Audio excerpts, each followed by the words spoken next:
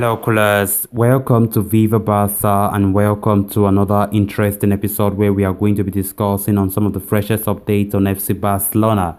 Before we get going, I want to say a big thank you to all my returning subscribers. If you're just coming across this channel for the first time, if you haven't subscribed, please make sure to subscribe. In this episode, we are going to be discussing on some two developing stories. We are going to begin with this interview from this Barcelona's economic vice president, Eduard Romeo, of course, who gave some positive update when it comes to our wage limit, or let me say our wage cap, and of course complying with La Liga's fair play rules, as he just said that Barcelona still have room on their wage bill to register new players this coming January while staying within La Liga's financial fair play rules. He was having an interview with Spanish TV3. We are going to be discussing much more on what he said. Then to conclude, we are going to be talking about Ronald Araujo, as Barcelona have just released an official statement confirming that he picked up a hamstring injury while on international duty, and of course they are saying that he will return to Barcelona for treatment, and we don't know how long he will be out with an injury, but Barcelona said that when the doctors in Barcelona will assess it, then they will give an update on the number of weeks that Araujo can miss. But for sure, he will miss the El Clasico and the Valencia game that are upcoming.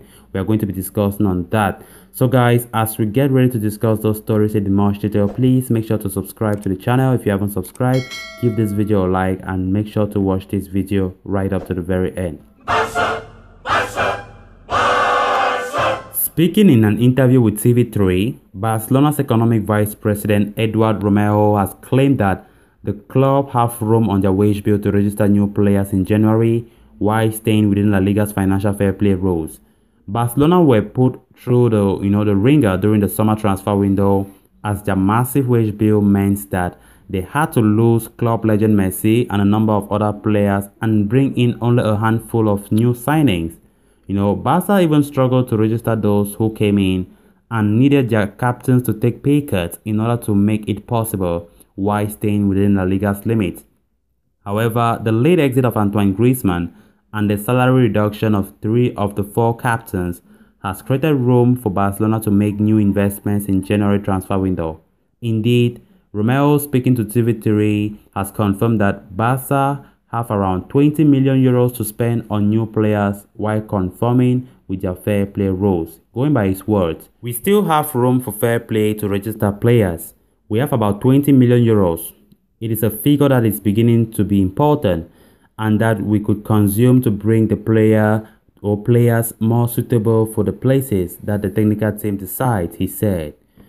So plans for the January transfer window are already afoot at the Camp Nou, as Barcelona are said to be keen on bringing in a new central midfielder and a forward.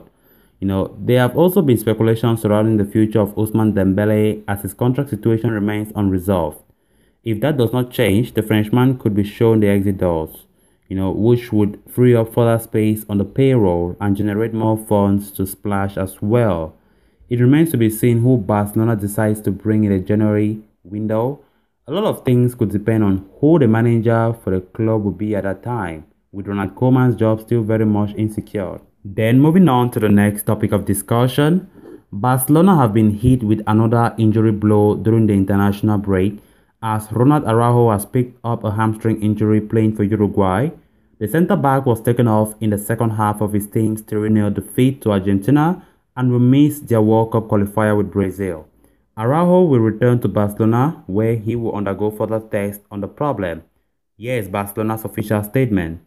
Tests carried out by the Uruguayan Football Association's medical department have confirmed that first-teamer Ronald Araujo picked up a right hamstring injury during the match against Argentina on Sunday. He will return to Barcelona, where the club's medical department will assess his injury.